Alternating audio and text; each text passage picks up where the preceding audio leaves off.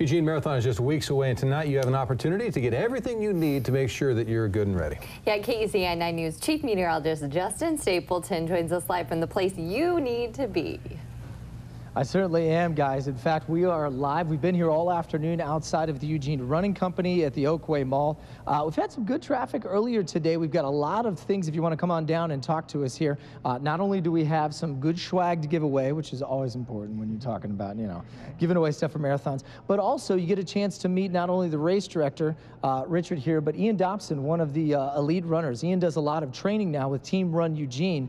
And one of the big things that we've been talking about over the last, couple of weeks here, fellas, is basically been the marathon has been changed from April to July. Now, one of the things you'd mentioned with that we've had is the idea of about running in the heat today. Perfect example, right? We're talking temperatures in the mid-90s. Now, obviously, the run will start at about 6, 7 in the morning for many folks, so we don't have to deal with that. This morning at about 6 a.m. is about 57 degrees, and it's pretty comfortable running-wise.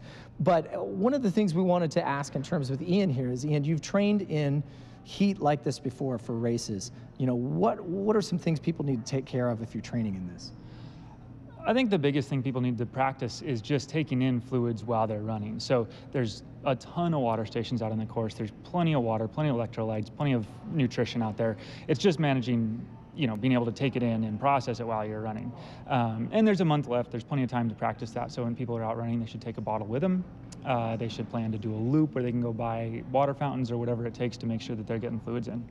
Because it's really, it's not going to be anywhere near as hot as it is today during the marathon. The marathon will be done in the morning, but it could be warmer than it has been in the past. And we don't want to ignore that, but we also, want to make sure people understand that it's very, very doable. That's not an issue, really. I mean, we just need to prepare for it effectively. Absolutely. That's one of the things. And one of the ways they've prepared for that, Richard, the Eugene Marathon director, is here with me now. Richard, you said they've put out some extra water stations as well. Yeah, we've added about 3 water stations, so we have 17 total water stations on the course. We've added a medical tent out at Valley River, which will help. We have a couple of misting stations so people can cool off on the run. So I think, we've covered those bases. So basically they are ready, that's for sure. Now, if you get an opportunity to come on down, we are raffling off free entry if you're a slacker like myself about getting into the race here. It could be for the 5, 10, the half, or the full. Come on down and see us. We've got a whole bunch of giveaways as well. Guys, it's been a great afternoon. I'll tell you the best part, we're inside right now. So see, smart, avoiding the heat.